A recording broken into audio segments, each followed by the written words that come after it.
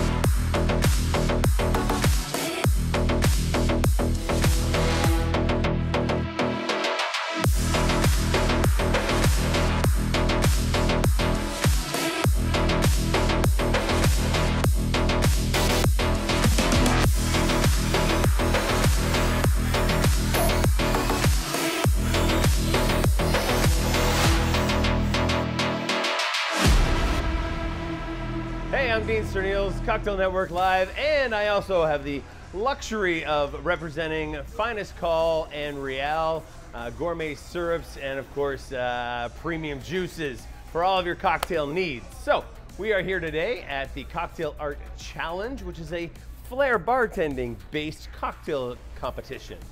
So the flair bartending is judged as well as the cocktail. A little different from before. As we progress into the future, making fabulous cocktails with flair, we're asking all the bartenders to be as creative as they can, and we have tasted these cocktails in the past by these competitors. Each one of them could be on a magazine, on a menu somewhere. They're all beautiful cocktails, very, very well made and easy to sell and easy to recreate. So we do that, and then the bartenders add their own flair as well. The bottle flip and shaker, spin and glass toss and style, whatever it is that they're gonna do on stage to entertain us and make us wanna buy those drinks. Hi, I'm Diana Green. I'm the Eastern Regional Director for Gonzalez Bias USA, representing Fundador Brandy, the original Brandy de Jerez, here at the Cocktail Art Challenge 2023 at the Beer Garden in Boca Raton. Tonight I get the pleasure of judging the actual cocktails. So when I'm judging a cocktail competition like this, I know, one, it's super challenging to put out a beautiful mixology cocktail that's inspired, but while actually doing flair. So I think it's always challenging, but I really think that it's possible. Really what we're looking for is, this is cocktail art. So we want a cocktail that comes out in a beautiful presentation with a great garnish, but most importantly, it has to be balanced. There has to be the right amount of citrus and sugar and alcohol in order to have a cocktail that's very enjoyable. Hi, my name is Angel, and I'm here representing the oldest and the biggest bodega, the Brandy de Jerez in the world, which is Bodega Fundador, founded in 1730. And the brand itself was founded, in 1874. We are talking about a brand with a huge legacy and heritage.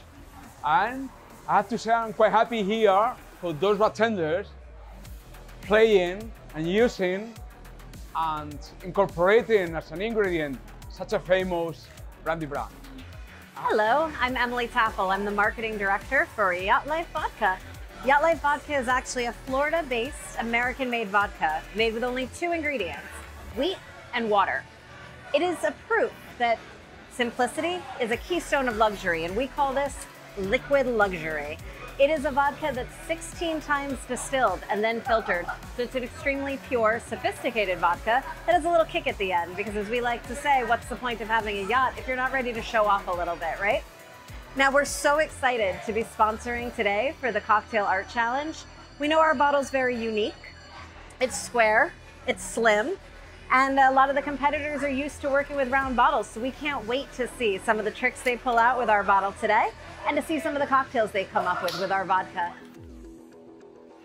Hi, my name is Jules Aaron. I am a 5-time author, spirits writer, and the USBG Nationals Health and Wellness. I'm looking for like the artistic flair, of course keeping things balanced on the cocktail side, and just have a great time.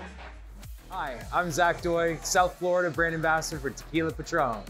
I'm here today to represent our super premium spirit, handmade, small batches without any use of additives. I'm super excited to support our community and see what they can do artistically with our super premium spirit. This is a spirit literally from the people, for the people, that was literally brought to the world to showcase what tequila can really do. No additives, handmade, made in small batches. Tequila Patron coming to support all of you. Let's go. Hi, I'm John Cow. I'll be on the panel judging the mixology portion of the competition. Tonight what we're looking for is not only proficiency with the flair bartenders, but also that they can compose a balanced cocktail that's creative, imaginative, and also drinkable and replicatable. More importantly, the things I'm going to be looking for is whether they honor the ingredients that are being featured in primarily the sponsored spirits. Hi, good afternoon, my friends. My name is Manuel Picon. I'm originally from Puerto Rico. I've been living in Miami for 10 years now. I got the pleasure to be invited today to be one of the technical judges for the flair aspect of the competition. This competition and overall every day behind the bar is very important, the quality of the cocktail. That's why the name of this competition is Cocktail Art Challenge. It's 50-50, your flair technique is very important, but also very important day to day and here in the competition is your cocktail, the presentation, the aroma, the garnish. Hello guys, my name is Raul Guzman, or well known as Raul Bartender in social media. I've been living in Miami for over 6 years and originally from Venezuela. I'll be judging flair and I'm looking for creativity. Difficulty, of course, but it's more original moves, and this is very hard to do it because flair industry has already like a solid base. So I'm looking for that effect of wow and originality that is very hard to find. And with that, partnering up with some great sponsors like Yacht Life Vodka, Plantation Rum, Patron Tequila, Fundador Brandy, Finest Call, and Real Infused Exotics with barproducts.com, Rip Print, Cocktail Network Live, pretty much all the who's who in the area are here to shine and showcase the spirit and the fun of bartending again. I'm Josh Kennedy. I'm from Seattle via Palm Beach Gardens, West Palm. Here winning this first place amateur division and this amazing competition that Rob put together. I love all the events that he does. I love just being here with the environment. I love the people. I love the art. I love making better bartenders now. I love just the whole environment, the whole look. I'm over here looking at all these bartenders down there just mingling and talking about the great competition we had tonight. Mi nombre es Joseph Chavarría, vengo desde Nicaragua, Managua, y gracias a Dios me dio la oportunidad de quedar en el primer lugar en el Art Cocktail Challenge Boca Ratón 2023. Gracias a Rob, a Dave y a toda la organización por la oportunidad de estar aquí este día. My name is Ivan Yusuf and I'm so excited to be here. Today I was tour and it's so cool because 1 year ago I also won this competition. I like about this competition because it's not only flair, it's also mixology, and all bartenders, they have to make good drinks, and flair bartenders also bartenders. Flair is a tool, so that's why you have to make good drink, and if you can entertain your guests, if you can make some tricks, even better. Hi, my name is Greta Bucelato. I'm the Vice President for the Palm Beach chapter of the United States Bartenders Guild. I'm super excited to be here for this event and I'm very happy to be behind the scenes. I hope you'll join us for the next one for all sorts of educational opportunities with our group, so thank you. The Cocktail Art Challenge was created to be able to showcase bartenders making quality cocktails while entertaining on stage. Yes, it can be done at the same time, and these bartenders travel from across the globe just to show you how it's done.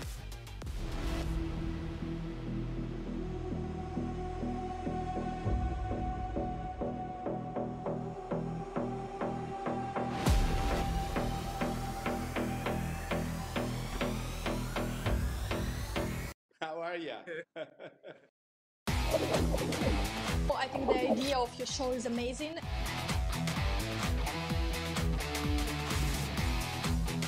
You put in all the work when people aren't watching.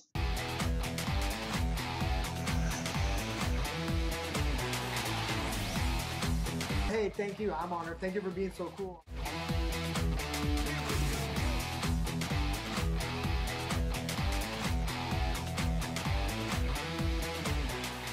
And that's it. Have fun. So let's get into it.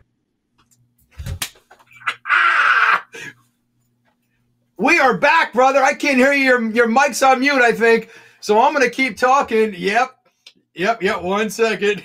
So Dean and I, we like to put our mics on mute as the pre-show because we talk and we razz each other beforehand. So there he is. Easy. Giving some of the secrets away of the show. Yeah, I'm looking down. I'm like, oh no, classic coronavirus blundle or bun problem. Yes, blunder. So season 5, episode 6. We are halfway through the season, brother. How you doing? I am very good. Excited to be here tonight. Looking forward to another great show. And yes, just going. I've had lots of great guests. I think I had about 100 people through the bar last week doing presentations for Finest Call Real and just sharing the word. It's been amazing. How about you? How was your last week? Eventful. I don't know what sleep is. Tuesday we had our USBG Palm Beach meeting. Great meeting with Salento Organic Tequila, Nomad Outland Whiskey. But more important, Diana Green, which you remember, who judges a lot of our competition. She was in the video, this opening video. Yeah, there you go. Can't silence the Cerneals. There's Allison saying, I can't silence the Cerneals. He was there teaching a seminar about financing for bartenders. Like we're bartenders, we have disposable income. We don't know how to do our finances. Totally. Not only did she give us a lot of pointers in directing us, but also took it a step further about like, now you want to create your own company, LLC, and what you can do. Like, it was amazing. So well done, Diana Green. Awesome. I'd love to, we should have her on the show to talk about such things. That would be a good idea. Yeah. And then from there, I did three events, 3 charity events for Big Dog Ranch Rescue this weekend, Friday, Saturday, and Sunday. Cool. Just got back literally 15 minutes ago from the USBG Miami and USBG Palm Beach, Broward, and monthly meeting. It was a good time with Sincoro Tequila. We're playing some basketball. I did not make the finals, unfortunately. My points were 51. And Isaac Grillo, I don't know if you guys remember him from the Florida Canyon finals on our videos from earlier, took first place with 77 points. So in a minute, so good for him. There you go. And a great bartender, too. That's great. Yeah. Coming up. Yeah, I think we have to tell everybody as soon as we can, we are going to take a mid-season break of Cocktail Network Live, One Drink With, because, well, Rob, you've got a super busy schedule, and you know what? I'm going to travel to Italy. I've got a tour of Italy.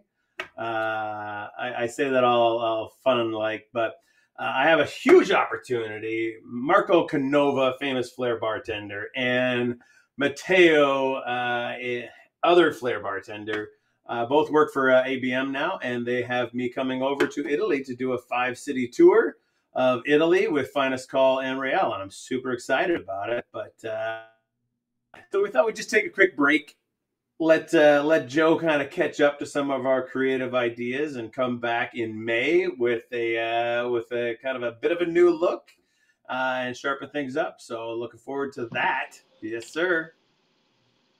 Do we want to tease the guests? I want to go. We'll save that for the end of the show.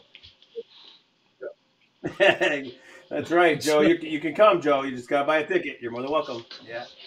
Can we show that? Can we show that to me today? This made this thing real. Joe's got a second to throw it up there. We'll see. What have you got coming up in the next couple of weeks, there, my friend? Oh my God, we just launched a new cocktail menu at one of the venues that I'm consulting at. So we're training the staff, getting ready for that. I'll be in New Orleans this weekend doing an event, and I'm actually taking 2 days earlier to spend a little me time there and see some of my New Orleans friends there. Yeah, so if you're in the Baton Rouge area, you know who I'm talking to. We'll be doing lots of friendly lunchbox shots, which they're called, and we'll get to that some other time, Dean, but enjoying life. I love the smell of Bourbon Street in the morning. Yeah. Cool. Well, I think we're caught up. I'm getting kind of thirsty here, man. I've been standing here talking to you and stuff. Are you getting thirsty? I am, but you know what? Do you want to talk about what just happened today and maybe the theme for our cocktails for our 1 minute mixology? Right. Well, neither one of us have gone blind, so we took precautions. We gazed into the sun safely today. I was at 99.7% in my region in Indiana, right above ABM. So we got to see the entire thing. It was pretty cool, pretty neat to see. Yeah, how about you? I'm a little jealous. We had the meeting. We were inside this beautiful speakeasy in this extreme action park with go-karts and video games and Pop-A-Shot and laser tag and ice skating. So when I walked out, it was a little too late. I looked up. Actually, I looked at my phone and went this way, like kind of like Medusa and Pegasus and Hercules. Okay, right. And I'm like, yep, that just looks like the sun. So I totally missed it. Yeah. No, it missed you. The solar eclipse missed seeing Rob. So. Aww. But that is the theme of today's 1 minute mixology is the solar eclipse. So every week we challenge each other to come up with a creative original cocktail with some entertainment while we make it, all making it within 1 minute. And at the end of that 1 minute, whatever we're left with, we are have to drink reluctantly or willingly to the end of the show. Yours is good enough. So I don't think we haven't made it to the end without. I might this time. I added up all my ingredients to 9 ingredients today. I think I'm assuming I'm going first, so we're just going to go with that unless we're going to react and go differently. You're on top. Okay. You want to count me down there, Dean? All right, so we're going to count you down here, Rob. Here we go. 3, 2, 1, go! 1 minute mixology, where we make cocktails all with fun, all with flair, and we get others to stop and stare. So we're going to use 1.5 ounces of mezcal. Use whatever favorite mezcal you want. I'm actually using 400 rabbits with that finest call style, blood orange sour, which I'm sure Dean Cernils can tell us more about with it when we come back from the break. And then I'm going to use a 1/2 ounce of elderflower liqueur and a 1/2 ounce of cinnamon syrup. And then just because Dean's used it almost every episode so far, I'm using cranberry bitters. 2 dashes of that. I had to throw it in here. Shake that up, and when we shake, we smile. And then we're going to strain that goodness into a black spear. That black spear is just a spear ice ball, but with the water, we added 2 drops of blue dye, yellow dye, and red dye for the dark side of the Dark side of the moon. Oh, great pose, man. You look great. And it looks like the, well, from the top view, like the eclipse where the sun went in front of the moon.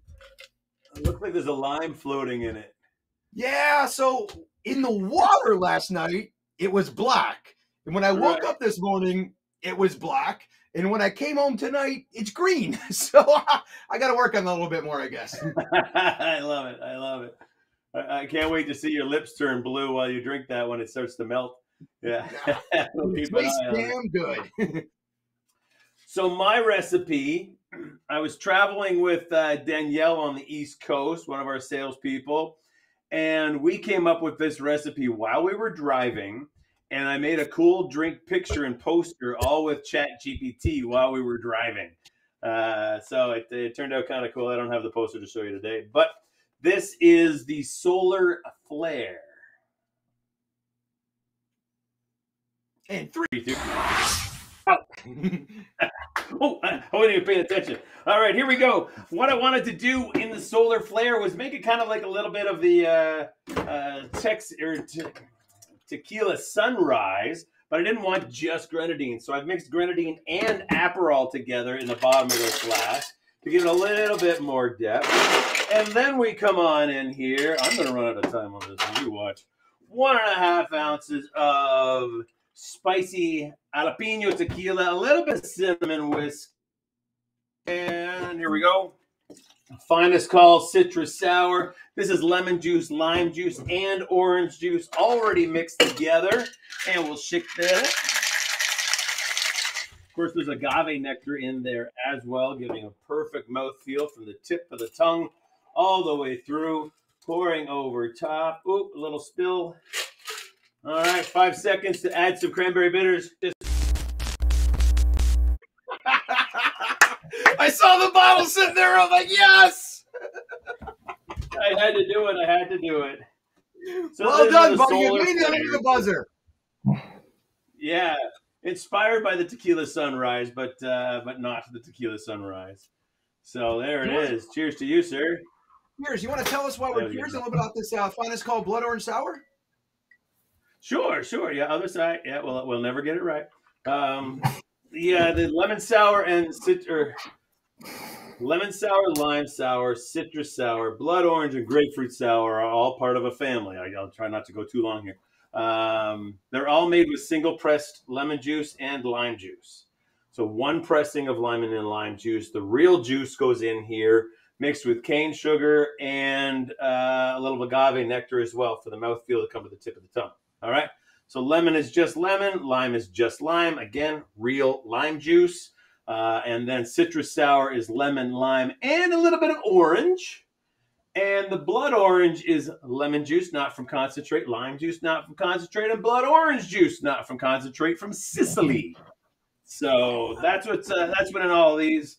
So that's why we're so proud of these products, because they are real juices, all not from concentrate, mixed with cane sugar. So when I said I had 9 ingredients in my cocktail, it's because there's 4 in here. Well done, my friend. Thank you for the update. Hey, where'd you get that tequila? Yeah, Allison's going to be upset because I stole it from upstairs. This Centeno tequila is Allison's absolutely favorite tequila. She loves the jalapeno and the spice that's coming. Yeah, and there's a new finest called jalapeno as well, but we'll save that for another day. Nice. So you have a drink. I have a drink. The show is called One Drink With. Dean, who are we drinking with today? Well, it's funny you should ask. All right. We have our guest today coming in from Hungary. He's calling in from Hungary. It's 2 o'clock in the morning, almost 3 o'clock in the morning in Hungary right now. So bless him for staying up and hanging out with us so early.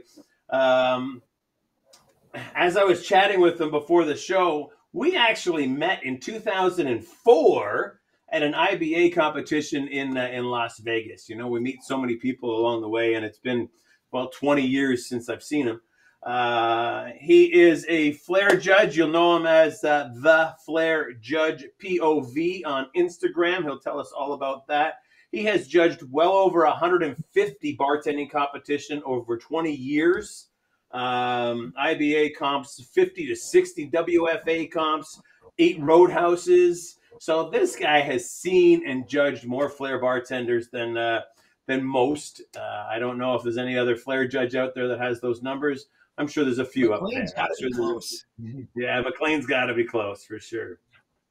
But let's get him on the show. Let's have a drink with him, and let's talk about his new Instagram handle and all the things that he's bringing to the world of Flair bartending and beyond. Ladies and gentlemen, please put your hands together for Szöke. Hey guys, how are you? How are you, Sabi? Good morning. Or good evening. For you. Yes. The sun is just setting for us, so we appreciate you taking the time. With that being said, it being morning, first question we always ask is, what are you drinking? Well, you know, at that time of the night, usually we go for the hard stuff. So I'm drinking a very nice glass of Zacapa XO rum, which is one of my favorites. And anytime when there is something to celebrate, I use this one to celebrate with. So here's for you. We are honored. We are honored. I'm sorry I made a tequila sunrise.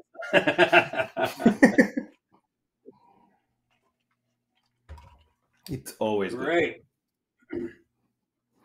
So Sabi, catch our viewers up a little bit. Maybe I'll give you maybe a minute to tell us how you got into bartending and how you got started. It's one of my favorite questions. How we as young men or young women, men and women, not today, but got into the industry. Well, it was a good 20 years ago during a trip in Italy. I saw a flair competition, and I approached to the guys, and we started to chat, and then I liked this whole competition so much that after I decided that I want to go to this school. So I went to Perugia and I studied the basic of flair bartending from a very prestigious school called Planet One. And one of the owners of Planet One was an American guy, Corey Campbell, who was a former TGI Fridays world champion. So he brought the original know-how of the USA style bartending. So I was lucky enough to study that one. And then Excellent. I came back to Hungary and I started to do courses, schools, and one thing led to another. And here we are. So did you bartend in that time as well then? Did I miss that? Before that, I was working for a spirit company, so I'm coming from the sponsor side. And then, of course, when I had my bartending degree, I started to work on events, on music festivals, on shows and stuff like that. Yeah. Right. So what first got you into judging flair bartending competitions?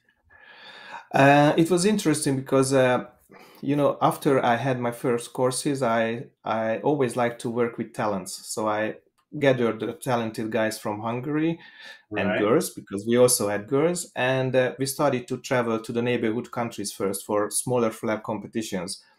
And as I was there, I was asked that, would you like to judge a comp? And I said, yeah, why not?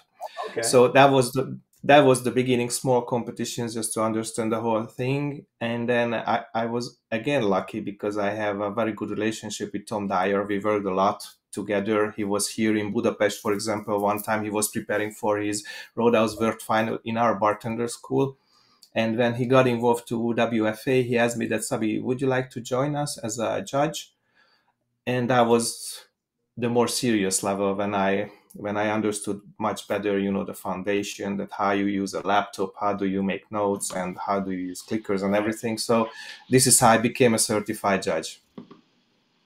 Wow, it's quite a storied career. We see these judges, but I never stopped to think about how it becomes kind of a equal to flair bartending as the competitor. There's these judges that just travel from all the events to events and become a big part of the scene. And I appreciate you doing that.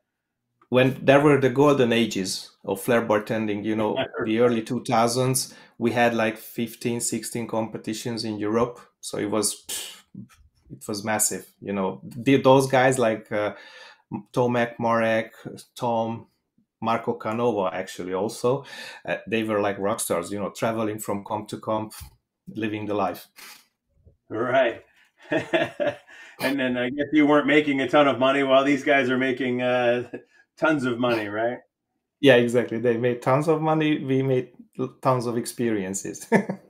Right. I have a question with the FBA.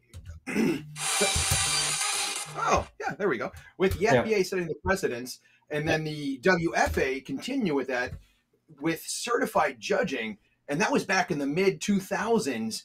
How has that affected judging nowadays, and what have we learned from it, or have we learned from it? Yeah, it was a very good initiative actually from WFA that they started these Grand Slam competitions, and one of the requirements was that you had to use at least 2 certified judges just to make sure that you have the right people in the judging panel. And we had a very good momentum with it, and organizers started to understand that if you organize a comp, then you need good judges as well, just as you need a good stage, good lights, and of course good competitors. The problem was the 2008 credit crunch, which affected the bartending industry a lot, and it also hit hard the flair competition scene. And since then we had COVID and all the other stories happening right now in the world. So we lost that momentum. And one of the area where organizers started to save was inviting foreign country judges, because they said that I can, solve the problem with local judges. I know a guy or two, so those guys are much easy to reach, and they don't cost that much money. And unfortunately, right now here we are, that judging is like a necessary bad thing sometimes for organizers, but it's not good, because a good judge is like an insurance. Nobody likes to pay for an insurance, but when you are in trouble, you are very happy that you have an insurance. So when something goes That's a really neat way of looking at it. yeah, a good judge is invisible. A good judge has to show off only if there is an issue to solve. That's at least my way of viewing these things. I agree, and I feel like judging is an important factor that gets overlooked at so many competitions. They put together these great rules, and they look at the stage and this and that to bring the competitors, but I feel like the judging is always the last thing they look at, or the overall introduction to the show, which Dean will point out very well sometimes. But I feel like if you pay your judges and you turn it into a job, then you can ask and hold them to standards. If you just ask them to do this for me, hey, have a bar tabs, and then they start drinking while they're judging, I don't agree with that at all. I think like the hundreds of hours these guys put into practice for these competitions, for the 6 minutes on stage, you have to treat them with respect. So with that being said, can judging, professional judging, certified judging, become a true profession in a job, or is it just something we just need to get the competition done with? Actually, it has to be like that. If we look to flair as a competitive sport, then it is the same, that in every professional sport, if you have judges, those judges are professional judges who are trained for that, who are paid for that, because at the end of the day, they have to give their faces, and they have to take the responsibility also. So if there is an issue to solve, then the judge has to be there, and the judge has to suggest solutions for the organizers, for the competitors. If a competitor has a problem, then it is always the judge who he goes to, and the judge has to have an opinion, and he has to have a knowledge to talk about the rules, talk about the reasons why the competitor got that score or that deduction. So it is a much more serious thing than just being there. And especially nowadays, judging is more of a celebrity kind of thing, that we post great photos, and if there is a problem, then we write on Instagram that it was the best competition ever anyway. So that is something I don't like, to be honest. Right. Yeah, it's tough. I don't think I've ever been part of a competition where there wasn't someone in the list of competitors that was upset with the judge, needed to go talk to the judges and find the time to talk to them. What are your thoughts on dealing with the bartenders that are upset, and how can we do things differently to better the communication between the bartender that may not like the judging or be happy with it and the judge? It is education, and one of the reasons why I started this Instagram account is not because I had too much free time and I didn't know what to do with it, but I wanted to share information. So what we have to understand that in flair bartending, the ego is a very important factor. We have guys with great talent who are on stage, and all these activities come with a strong ego. And of course, if you don't win a competition, then your ego hurts. Right. And but you need to learn how to handle these emotions. And if you have a problem, because you can have a problem, it's of course, but you need to approach to the judges, to the organizers, with respect. Respect for me is the most important. I know I always like to think that I always give the respect to everybody until that point when I don't get this back as a return. But I think that if we understand that it's a competition, Right. then we need to follow these rules, and just to talk to each other with respect, and always focus on solutions, not on problems. Right. You step away. I mean, yeah, I've been involved in some altercations between the judges and the competitors in the past, and it never turns out well for people. And we talk not inviting the competitor back for future competitions, but we don't want to do that because we want everybody to be part of it. So it's always when emotion gets involved in it, and these bartenders put in hundreds of hours prior to it. It makes sense that their emotion would get connected, but I wish we could find a way to make that a little easier to have that conversation. But talking about, go ahead. No, just go ahead, please. Okay, all right. Drops and deductions and that kind of stuff. There's been some talk about the level of, how many points are on a deduction, and because that changes the rules as well. And we were talking earlier, there was you brought up a conversation about having no deductions. Is that right? Can you clarify that? Yeah, WFA is doing this right now on the Grand Slam competitions, that they just eliminated drops and spills. And to be honest, I see the reason behind, because they say that taking out deductions and spills from the competitions, you can take out a part of the pressure. And so guys can be more relaxed on stage.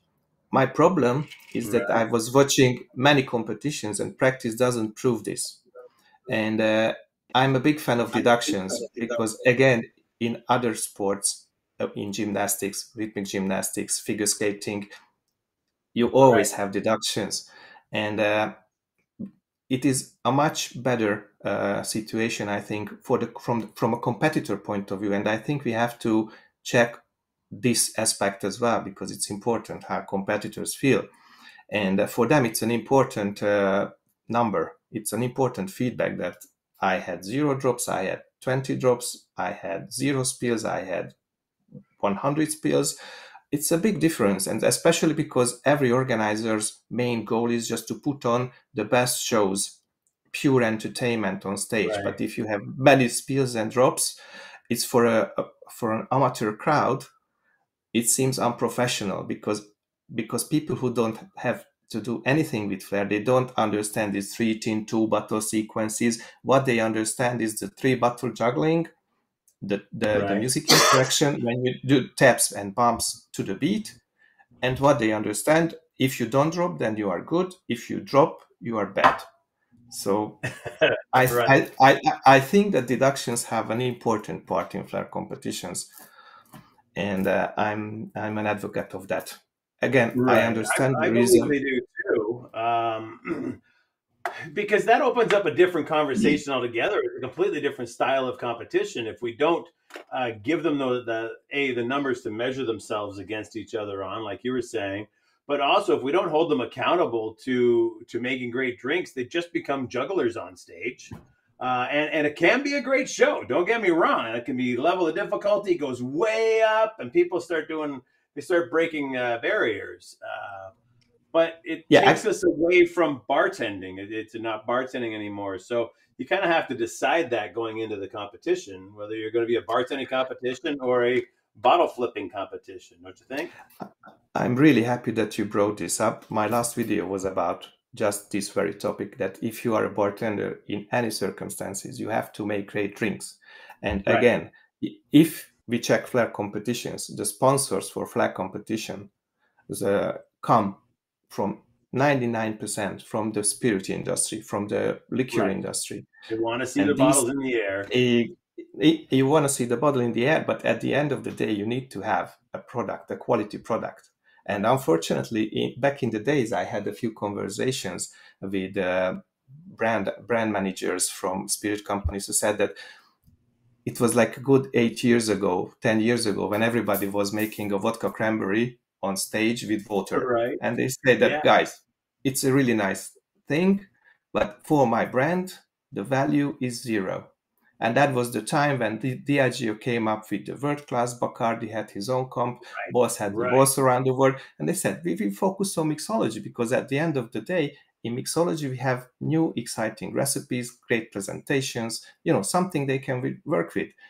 A brand manager, right? the exception was the guy, the Sky guy, who was supporting Legends back in the day. Because John, as far as I know, John because, Crash and Bill Hinkline. because he was crazy for flair. But usually it is not the case, because people even today sometimes don't know what is flair bartending, because that's not their big job to know. Let me comment with two things. One thing to before we move past it about the deductions, then I would love to comment on this. Yeah, I want to bring up another point too. It's the hot one. with the deductions, I know we all feel different ways about this, and I love it. I look at is when I come to judging, and especially organizing, and we touched on earlier about competitors bitching and this and that. When it comes to positive points, for the most part, of judging a flair bartending competition, it's interpretive. It's how I feel. It's my opinion from my experience of bartending and knowledge that I'm giving you this score, and this is why I'm a judge and I'm in this seat. But when it comes to deductions, if we have spills, if we have drops, if we have missing ingredients, tangible things that are black and white that we can all agree on, well, then it's black and white, and these are why you're getting deducted. So it makes it less of, oh, he won because of this his opinion, or he lost because he didn't do this. And I think deductions are important. And I've heard the argument of, well, oh, you're getting dinged twice because you're losing it in smoothness. Bull crap. I've seen people do flair comps drop.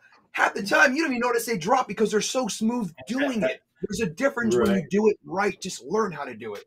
And when it comes to cocktails, the second part, I think Dean and I can agree we're huge fans of this. I think that's why we lost a lot of money after the decline and trying to get it back. And the sponsors wanted cocktails, because I know Dean's going to go into it of what they can sell. And that's how we run these competitions now, at least for Bar Wars and the USBG, is we make a quality cocktail and we entertain it as well. Dean? Yeah, imagine how many cocktail books we can fill with these famous bartenders, these famous flair bartenders, and their great cocktails, which we couldn't do a decade ago, right? And we could create books with the sponsors and everything else. My other point on deductions is, Sabi, what if we go the other way with deductions and give you 3 drops? I call it the America's Got Talent deductions. If there's a juggler on America's Got Talent and he drops 3 times, they're Xing him off stage, right? He's not good. He's gone. So what if our bartenders got 3 drops or 3 spills, and then they were just X'd off? What do you think that would do for the competitors? That is a very interesting concept, to be honest. And I think that it would be only suitable for invitation-only competition, where you invite those people who can that kind of pressure on. So those people who can do a cocktail show without any rubber mats, with bottles and glassware. So we are talking about a handful of guys, I suppose. But I like this concept, because I also like if flair competitions are not the same. So you use different set of rules, and you put the guys into different situations. It's also good for them, because they can move out a little bit of the comfort zone. What I just hate, when somebody has one routine, one 4-minute and one 6-minute, and for 1 or 2 years they just keep bringing the same routine for every competition. Yeah, that's not good. Well, if there was only 3 drops allowed, then wouldn't that level the playing field a little bit more and make people only throw stuff that they know they can catch? And it would stop people from pushing the boundaries and pushing the level of difficulty up so they can still make a drink, because that's what happens at work, right? In the bars. Right, and I think that then they can focus much more on the entertainment level, on showmanship, on music and interaction. And I think these parts should be pushed at least on the same level as they push difficulty, because difficulty is, again, it's like when you are aging a good wine or a good rum. You need time to handle difficulty with safe hands on stage, and if you cannot handle, then it looks like a mess. And again, it's not good for the sponsors, it's not good for the audience, and no matter how many times you talk about this one, I just watched the competition the other day online, and you could see that the beginner guys were focusing on difficulty. They wanted to go big, and it was a disaster. It was a disaster because there was no showmanship, no music interaction. Sometimes they even got confused, because they put like 3-4 shakers on the bar top. Okay, so in this shaker I have which ingredient? And again, it looks like very unprofessional, because if you cannot follow your recipe, then how would you like to finish your drink? So again, this concept, what you just mentioned, I think it's a good one. Maybe it's worth trying. Awesome. I'd love to see that. I really would. We're going to Dean would break love to down be the Simon Cowell of it. So let me ask you this. I tried that once and it didn't work.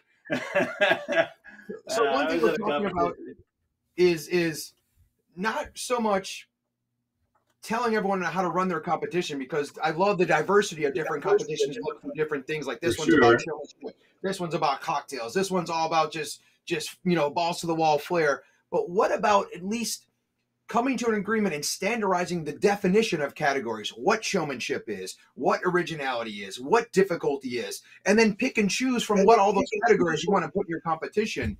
Sabi, what are your thoughts on that?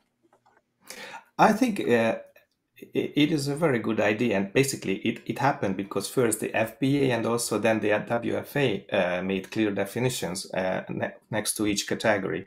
So we have a definition for originality, for difficulty, for smoothness, execution, showmanship, music interaction, for everything. The problem is that sometimes, like there were a few years ago when IBA were using like way too many, and many categories which were overlapping. And sometimes you see that now there is a new trend on Grand Slam competitions that they use only 3 categories, like difficulty, originality, and choreography. And again, as I hear from competitors needs at least 4 or 5 categories just to understand the way how they are judged. So if we give them too much, it's not good, because then we get lost in transition. But if we give them too little, then they don't understand. Okay, so what has just happened? So I think we need to have 4 or 5 categories on most of the competitions, and one of them, these categories, I would support to be bartender skills. Because again, at the end of the day, we are bartenders. So, and if you cannot perform like a bartender, then like back in the days when everybody started his career in TGI Fridays, especially in the US, and then when they started to flip bottles, then the manager came that, okay, do you know the recipe of the June bug? No. Okay, pull down the bottles and go learn your recipes and make, how to run a station and stuff like that. And when you have the basics, then you can start flipping. And this is what is missing right now, I think. Yeah. So let's take it a step further. Now that we have defined categories and we can pick and choose what we want, and we agree cocktails should be important to keep the sponsors involved and keep those monies going so we can keep doing these competitions. We agree that we should have certified professional judges. We agree that the competitors should be professional regardless of the results. But what about, let's take it a step further, holding our judges accountable for what they're putting down as their scores, right? So being transparent, showing the results of the scores, and we'll get into when we share the results. I know Dean has that question coming up soon, but actually either showing the judge and what they scored, or at least judge 1, judge 2, judge 3 and what they scored. So if I'm putting you in that chair, you're going to put this score down. You're not just going to put the score down and hide behind, the clipboard like, they don't know who I am, and I'm going to just score you how you want. Like, no, that score means something because it means something to them and all hard work they put in. What about holding our judges accountable and being transparent on those scores? What are your thoughts? And should we do this more? 100%. I think that, again, this is a job. So the job what comes with advantages, because you can travel to a competition and your trip is paid. That's one thing. But you also have the responsibilities. So you have to be there before the competitors. You have to learn the rules by heart. And you have to make notes, and you have to give a feedback, and you have to give an explanation for your scores. So if a competitor approaches to you after the competition, okay, Sabi, can you tell me how come that I got 45 for difficulty and the other guy got 47 for difficulty? Because again, these guys are watching each other, and everybody has an opponent who they would like to beat, and they always make these comparisons, and they come up with these questions. And usually, if we give out only the averages, we can hide behind the averages, and we can always point to the other judge that it was him, it was not me. But no, I'm 100% on the side that we have to give out all the scores. If a competitor asks me, I always send my scores. Of course, only my scores, because I don't want to send other judges' scores. It's their thing to agree with it or not. But I always share my scores with the competitors, because I think this is the way. Do you think it should be like when the competitor reaches out to you for your scores? Don't you think there should be just a place where they go to get all the scores, so that the judge doesn't have to communicate one-on-one, like over emails and future conversations and phone calls or whatever? Maybe explain your scores to them just once, but not have to go back and forth with every single competitor for every competition. Usually I think the best is that after the announcement, the award-winning ceremony, we should give out the scores. It can be in a printed form, or we can make a screenshot of the different score sheets and we can upload to the competitors' Facebook group or WhatsApp group, whatever group they have, so they can have the scores instantly. Because they have the right to know this. The reason why they are traveling to competition is to compete. And once the results are announced, everybody would like to know, okay, what is my position? How did I finish the competition? So we can give out the scores like this instantly.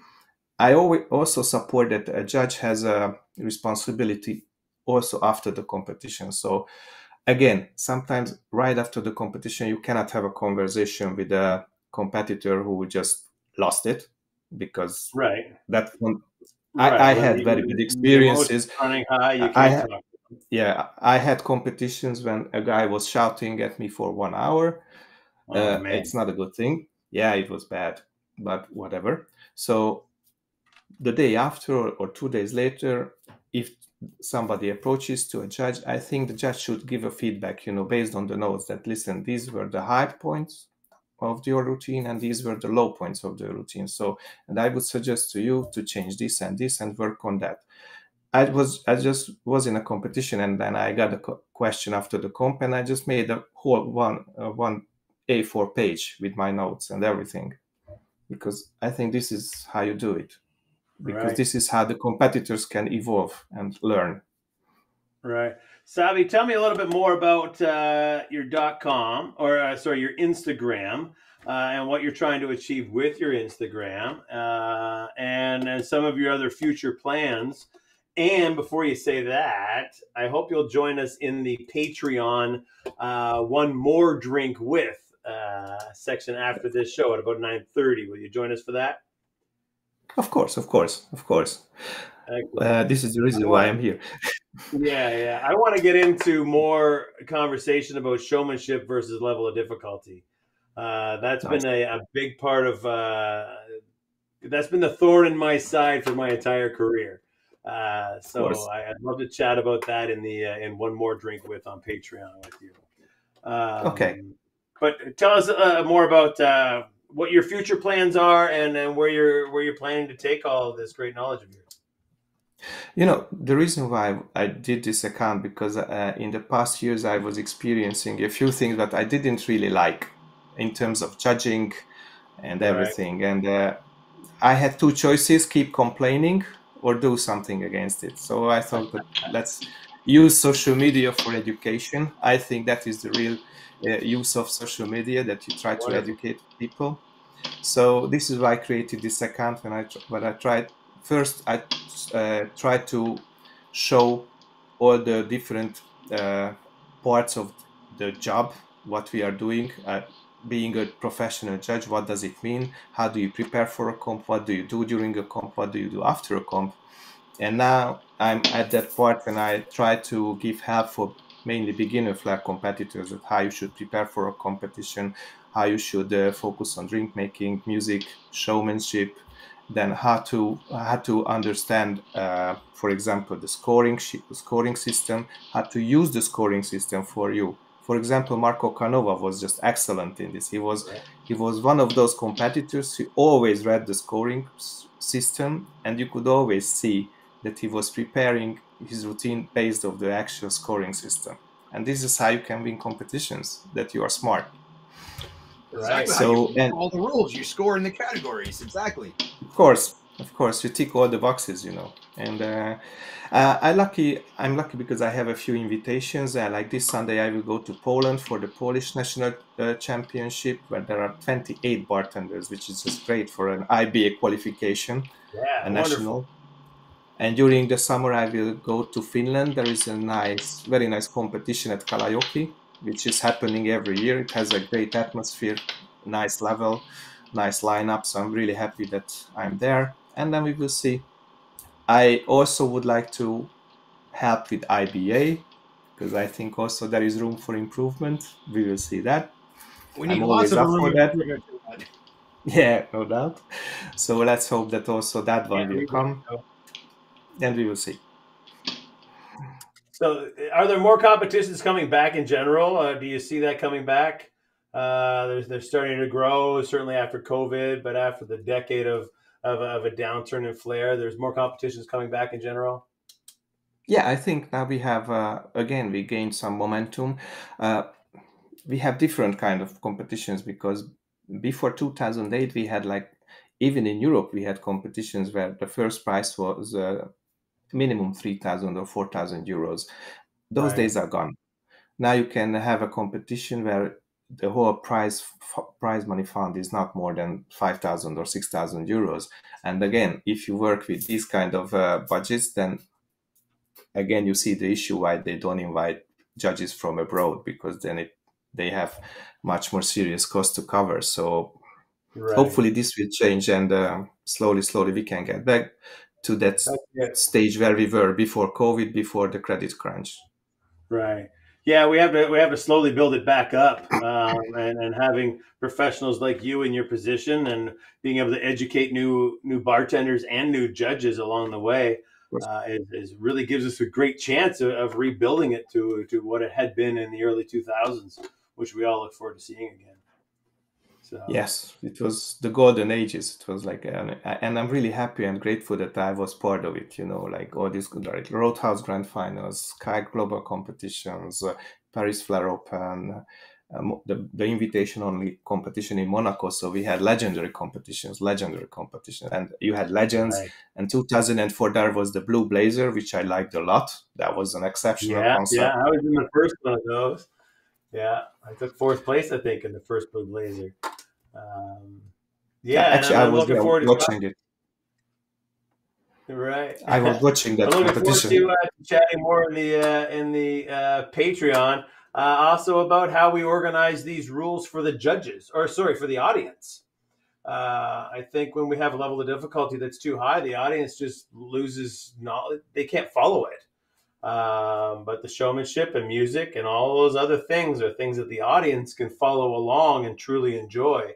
And I think we miss out on that when we only focus on difficulty. But we'll talk about that in the Patreon. Teasing it out there right now. Rob, exactly. Go for it. Trip me up, Rob. Go. So, yeah, I'm sure Joe's going to put the link in the Patreon of how to join us on the Patreon a little bit. But the Patreon is where we do one more drink with, where literally the tie comes off. We stop kind of drinking mixed cocktails and go to straight booze and just have those real conversations, like when you're after a bartending competition and the judges and competitors all there just talking, hanging out, and having real conversations and giving real advice. It's my favorite part of this show. And I look forward to where we're going to go down this rabbit hole with judging. And I think the good thing is we all have different perspectives and we respect each other. It's going to be a great educational and fun conversation. But before the Patreon, Dean, we do something called the final sip. Do you want to get into that? Is there a pour it forward? We're doing that after the final sip. I think let's do the final sip and then pour it forward. Since Joe just put up the final sip and I forgot about it. I'm sorry. Right. I forgot about the pour it forward. My bad. Sabi, here we talk about the final sip. After the final sip, we have a question coming from our last week's guest. But on the final sip, all three of us will share something from this conversation that we had that we really liked or enjoyed. And Rob's going first. On the final sip. So with literally the final sip there, I think there's no one way to run a bartending competition. I wish we can share with the audience that watches it, and more importantly, the competitors, the level of stress and work that puts on and goes into putting in a competition, which they don't see. And it's easy to sit there and see your side of an event, and you put all these hundreds of hours in for the 6 minutes on stage, but you don't see all the hours that the organizers and the staff just busting their ass and getting no sleep doing as well in the judging. So if anything, I think I learned to take a step back and respect each other's positions when it comes to competitions, from the audience to the staff members to the competitors and the judges, and realize we're all here for the right reasons, to put on a good time, have a good show, and to continue to push the craft of bartending. Awesome, Rob. My final sip would be thank you very much for putting a face on judging for bartending competitions, Savvy. So often we don't get to meet the judges face to face, and certainly outside of their chair in front of the competition, but also approaching the difficulty that bartenders have communicating with the judges after the show, and being able to share that both parties need to be mature about it, and talk about the results as a matter of fact thing. Certainly not, hey, I'm doing this because I don't like you or whatever. Not making it personal like that. I've seen so much of that in my career, and I just don't want to see people, arguing and fighting over the rules of a bartending competition that are supposed to be fun. I get that everybody gets upset or can get emotionally wrapped up in it, but thank you for shedding light on that and being able to just have an open conversation about that. And that's my final sip. But first of all, thank you very much for having me, because I think it's a very important thing that we can talk about these things with in details. And one of the reasons why I started this account is it was actually that one what you just said, Dean, that I wanted to show the judging point of view to the competitors, that the judge is also human. It's not just a necessary bad thing in a competition, who is there just to, punish people and whatever. But it is also a profession what you can take seriously, and you should take it seriously. And if you do it on the right level, it can also be, and it should be, an important part of every competition. And the key word is, for all flair competitions, what we should follow, I think, is respect. What Rob just said, that without respect, it just doesn't work. Like nothing in the world. So this is why I try to communicate and post, just to gain more respect and more understanding in the flair scene. Right. All great points, guys, and I'm looking forward to chatting about those more in the Patreon. But first, let's pour it forward. This is our last week's guest, joining us with a question for you, sir, as we pour it forward. Nice.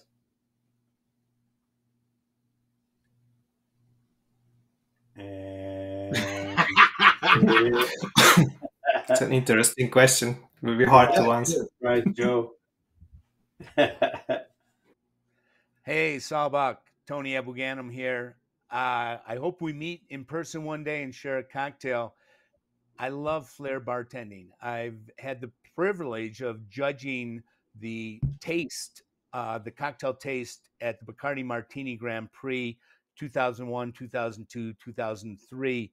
And I'm just curious, how important is the overall flavor and complexity of the cocktail when we're judging a flair performance? Thank you, and I look forward to that cocktail.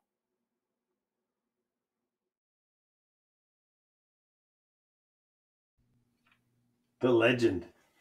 the legend. And it was a very good competition. The Bacardi Martini Grand Prix finals were just great finals. Like a lot of good guys won competitions there, especially from Italy, like Bruno Vanzan, Marco Cordiati, Right. great fair bartenders. And just to answer the question, so the cocktail is always very important because that is the end product. That is the purpose of the whole flair show.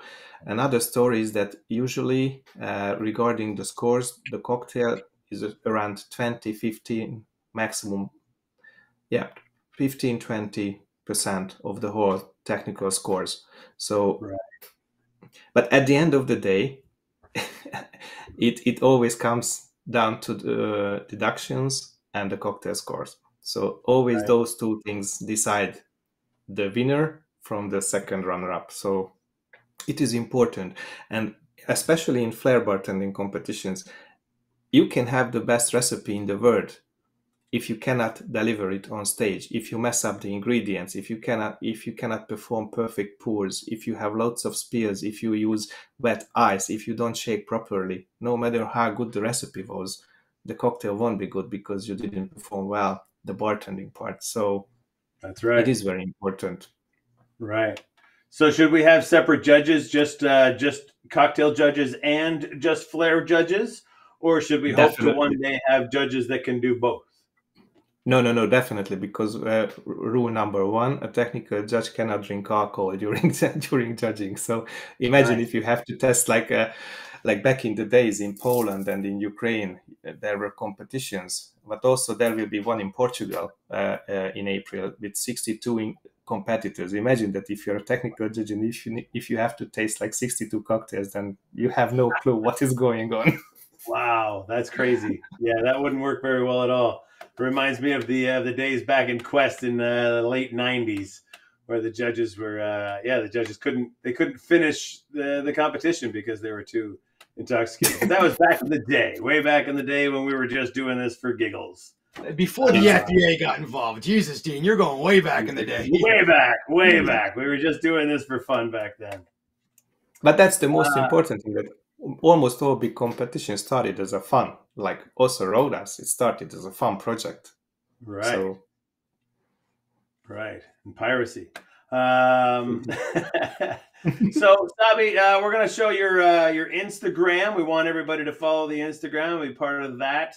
If you could tell us where they can find it, and then maybe do a little quick tidbit. I know I already asked you, but a little quick describe what your Instagram's about a little bit.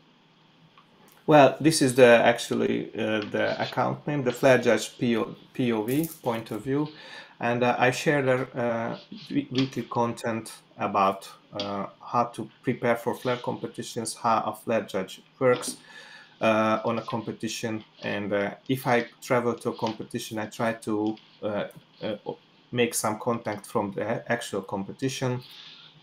Sometimes I'm doing also memes, just to fun stuff what I have in my mind, and they have to do something with flair. So that's it. It won't be like a Kim Kardashian level of account. That is not my purpose. I just would like to reach those people who are involved, like organizers, competitors, other judges. That's it. Great. Rob? I think we just kind of like opened up the Band-Aid, and there's so much to talk about. So much. Oh my God. We're just scratching the surface. I just looked, I'm like, oh my God, it's been an hour already. I just can't wait for one more drink with him to keep this conversation going. So I just can't wait to see where we go down this rabbit hole. Yeah. So, yeah, I mean, gosh, this could just go so deep. I mean, how many times have we had this conversation with a bottle of bourbon in a hotel room after a competition with a bunch of people, So great to have you on and share it. But yeah, we're going to hit the Patreon. We'll be at one more drink with 30. So get over there and join us if you're watching. If not, if you're watching this in rerun form of some sort, go check out Cocktail Network Live on Patreon so that you can see the extra content that we're shooting here with Sabe Soka. All right, Sabe, we're going to let you go. We'll be back to you in a few minutes. All right. Thank you, sir. Okay. Thank Don't you. go too far. Thank you, guys. No. Bye-bye. Wow, Dean. I just described want to it. keep talking. I can't believe like it went by like that. Yeah, I had so many other little notes that I wanted to talk about, and then I know you were jumping in. You're like, well, what about this? It just could have gone on, and I love it. So hopefully we'll get some really good content in the one more drink with, but certainly have to have Sabi back in the future to talk about some more of the events that he's doing, because I think his Instagram is really serving a fabulous purpose of educating bartenders, flair bartenders, on what is truly being asked of them from the judge's point of view, because they just get a piece of paper or they read the rules. They don't know the mindset of the actual human that's judging them. So super important, and I appreciate all the work he's doing there. Or they just interpret differently. And this is exactly like you said, the mindset. This is actually what we're looking for. This is not what you think we're looking for. Just because I put on the most difficulty and have a beautiful looking cocktail doesn't mean you're going to win, because this competition wants this, and this. Yeah, I agree. Right. Yeah, and you can't go into each competition with the exact same show or the exact same drinks, of course, because all the rules are different depending on the competition. It'd be great. I know we had one comment come up on the screen. They're talking about the IBA competitions. There's a standard there, but can we find a standard around the world? Who knows? Yeah, but speaking of competitions, again, our next competition coming up June 9th through the 11th, the Cocktail Art Challenge, happening on National Flair Bartenders Day, June 10th. For more information, check out bartendbetternow.com. Registration goes live this Wednesday, because everyone's been hitting me up. I want to register. And we're limited to the first 20 people that sign up, and you're in. So this Wednesday by midnight, bartendbetternow.com. That's pretty exciting stuff. I love it when we get into competition season and everybody starts chatting and then asking questions and all that. I just love it. So thank you, Rob. Next week on the show, actually not next week, we are going to take a short break for the rest of April while I do my European tour, and Rob takes care of things here. And so May 6th, I think, was it May 6th? We will be back with Phil Wills of Bar Rescue, our only guest to be on 3 seasons of One Drink With. Yes. Pretty impressive. Yeah, Rob and I had drinks with him in Vegas last week, 2 weeks ago. Could be 3 weeks by now. I can't keep track. It was a good time. Fuel Bar, you guys know how to throw a party there. Absolutely. So Phil Wills will be on the show on May 6th. Look forward to having you guys back here. Be sure to check out the Patreon for any of the shows that you've missed, and go back into our archives to follow up on other shows that you've missed. Lots of great things going on here on Cocktail Network Live. Thanks, Rob. And thanks, Sabi Soka.